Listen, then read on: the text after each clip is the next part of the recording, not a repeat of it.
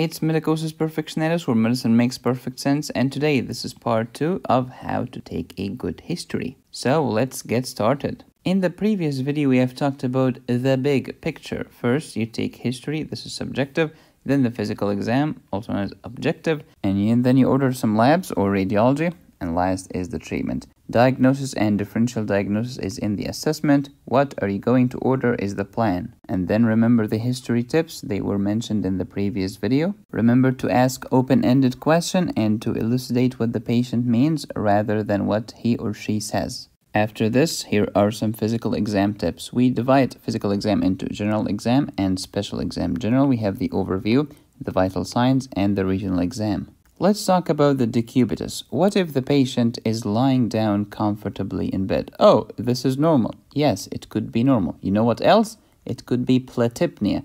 Platypnea is dyspnea when I sit up, but when I lie down, I'm comfortable. So it could be platypnea or it could be a normal person. What if the patient is semi-sitting? Hey son, I need many pillows under my head because I cannot lie flat. This could be left-sided heart failure or mediastinal mass or COPD or bronchiectasis, because if I lay down like this, man, I'll have lots of pus. What if the patient is leaning forward? What is this? This could be pericardial effusion, pericarditis, or severe orthopnea. What if the patient is lying on one side? Ask the patient, oh, what will happen if you lie on the other side? Doctor, if I switch around to the other side, I will get shorts of breath. This is tripopnea, which is dyspnea on one side but not on the other side. Tripopnea. How about if I go to the other side, doctor, I will cough pus. This is a lung abscess. Doctor, if I go to the other side, I'll have chest pain near the side of my chest. This is pleurisy. Doctor, if I go to the other side, I cannot even move. I can't do this. This is hemiplegia. Doctor, if I try to go to the other side, I will have lower extremity pain. This is sciatica.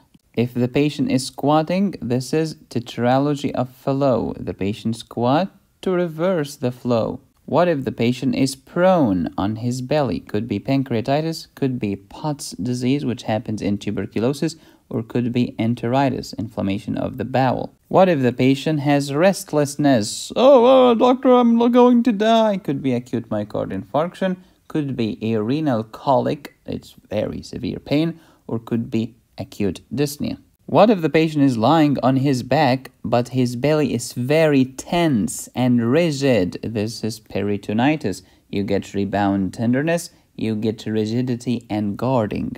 The assessment has your diagnosis and your differential diagnosis. In order to write a complete diagnosis, try using all of these 4 elements, as discussed before. So we have SOAP.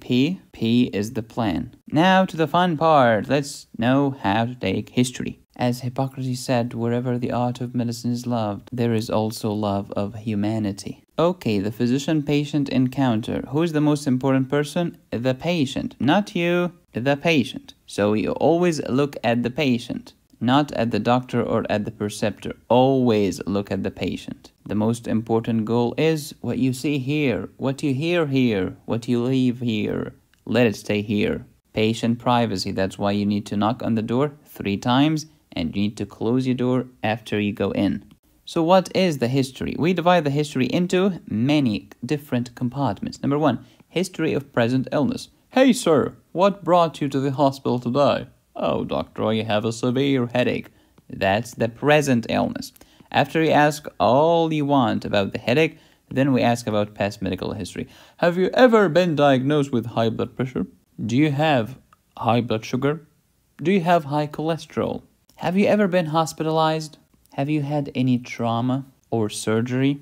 Are you allergic to any medication? Then we ask general questions about 4 things: sleep, diet, exercise, travel. Then you go to the family history, ask the patient about any family history of a similar situation. Oh, doctor, my dad died from a heart attack. But if the patient said, no family history, then you ask, how is the health of your parents? My dad died of prostate cancer and my mom died of breast cancer. This is important because cancers run in this family. Then you ask about the social history.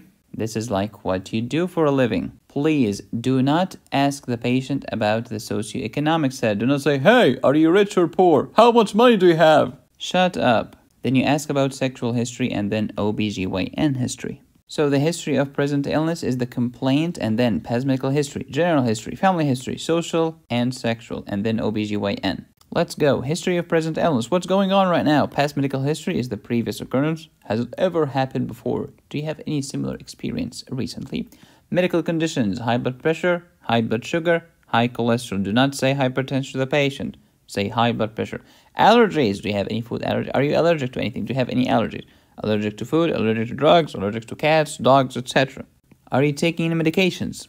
Have you ever been hospitalized? Have you ever had any major surgery? Then general, sleep, diet, exercise, travel, family history, social history about occupation, and substance use.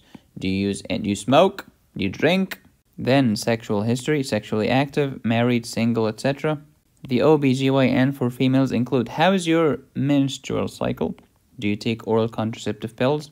Have you ever been pregnant before? And what are the results of the pregnancy? Very important. Doctor, I've had 6 miscarriages before. Oh, this could be lupus. And then the vaginal bleed. Now, these questions are really important. Ask them to any patient with pain. Any pain. Okay, chest pain, headache, abdominal pain, etc. Onset, when did it start? Course, is it getting better or getting worse? Duration, for how long? Oh, for 30 minutes. This is way different from for 3 years. Distribution or radiation or propagation. For example, cardiac chest pain will radiate to the jaw, to the left shoulder, and to the left arm. Character, is it sharp? Is it dull? How about cardiac chest pain? It is dull pain. If the patient has an abscess, how does the abscess feel? Throbbing. If the patient had a knife stuck into his chest, this will be sharp. Severity. On a scale of 1 to 10, how would you grade your pain, 10 being the worst? Oh, it's 10. Oh, wow. Aggravated by and relieved by. What makes it worse? What makes it better? Associations. What happens when you have your pain? Do you have sweating? What happens? Lab investigations. Have you went to the hospital? Did they do anything for you? And then medications. Have you tried oral, like sublingual nitroglycerin or something? If the patient doesn't know what nitroglycerin is, it's the pill under the tongue. So this is how I memorize it. Onset, course, and duration together. Duration has a D, go with distribution, and then character and severity together. Next we have the prepositions. Aggravated by, relieved by, associated with, thank you, and then labs and medications together. Perfect. History of present illness or HPI, the complaint and the history of the complaint. What brought you to the hospital today and the history of the complaint, which includes onset, course, duration, distribution, character and severity, aggravated by, relieved by, associated with, lab investigations with medications, and how is this affecting the quality of your life? Oh, doctor, life sucks. The pain is so bad. Next, past medical history, previous occurrence, medical conditions. You ask about 3. High blood pressure, high blood sugar, high cholesterol. Allergies. Are you taking any medications? Have you ever been hospitalized, surgery, or trauma? General, 4 things. Sleep, diet, exercise, and travel. Recent travel, not 65 years ago. Sleep. Do you have trouble falling asleep? Do you have trouble staying asleep? Do you wake up early? All of these could be a problem. What if I was asking a patient about high blood pressure and the patient said, oh, yeah, I have high blood pressure. Should I just move on? No, you ask, when were you diagnosed? Are you taking any medications for your high blood pressure? What medications? Do you take them regularly? How high is your blood pressure? Family history. Ask 2 questions. Has anyone in your family had any similar symptoms before? And then you can ask, how's the health of your parents? Social history. We ask about the occupation and substance use, and you observe the patient's socioeconomic status. You do not ask about it. What if the patient looks very poor? Think rheumatic fever or tuberculosis. Sexual history. This varies tremendously from country to country, so be very careful. You can ask, are you sexually active? You can ask, are you married? You can ask about history of sexually transmitted infections. And then the OBGYN cycle, the pills, pregnant, and vaginal bleeding. And then you summarize. Okay, Mr. Mustafa, you have told me about your chest pain. You said it is central. It is dull, as if an elephant is sitting on your chest. It has been there for 30 minutes. It increases by moving and decreases by rest. It radiates to your jaw, left shoulder, and left arm, and it is 10 out of 10. Is this an accurate summary of your case? Yes, doctor. Is there anything else that you would like to tell me? Next, transitional questions. How do we go from history of present illness to the past medical history, and how do we jump from the past medical history to the general? Okay.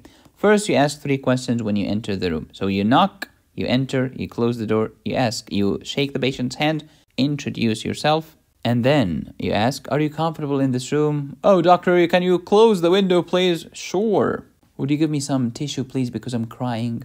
Next, may I ask you a few questions, do a physical exam, and then give you my impressions? And then if you plan to sit down, is it okay if I sit down and write some notes?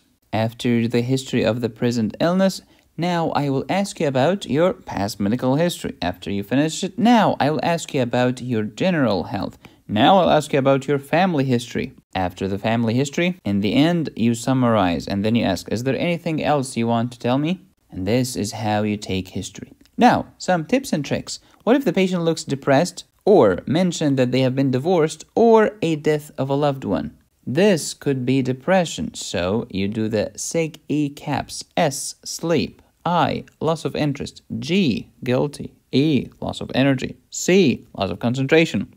A, appetite change. P, psychomotor, such as agitation. S, suicidal ideation. If the patient has 5 or more of these, depression is very likely. Next, how do you write the notes for the physical exam? Okay, you write them like this, and please do not say the word normal. Okay, how do you describe H-E-E-N-T? This is head, I, and then E-N-T. H, normocephalic, A, traumatic. This is the normal. E, E-O-M-I, which means the extraocular muscles are intact. Perla, for the eye, pupils are equal, they are round, reactive to light, and accommodation.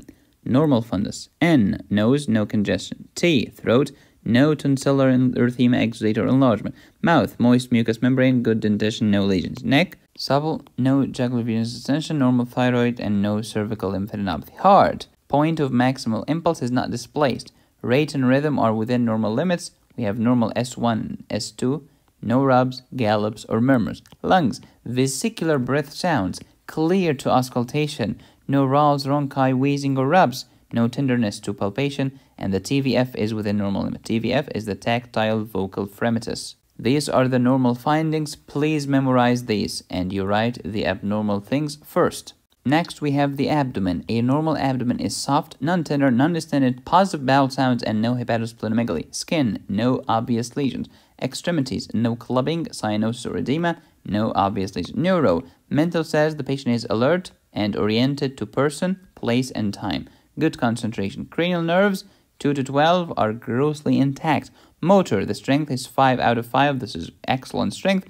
DTRs are deep tendon reflexes, such as the knee jerk reflex, 2+, intact and symmetrical. The Babinski sign is negative. Sensory, intact to sharp sensation and dull sensation. Cerebellum, negative Romberg sign, intact finger to nose test. Many mental status exam, the patient speaks slowly, for example, that's abnormal. Blunt affect, that's abnormal. Inattentive, that's abnormal. 3 out of 3 registration, that's normal. Registration means you point to certain object and ask the patient, what is this? This is a pencil. What is this? This is a paper. What is that? That's a chair.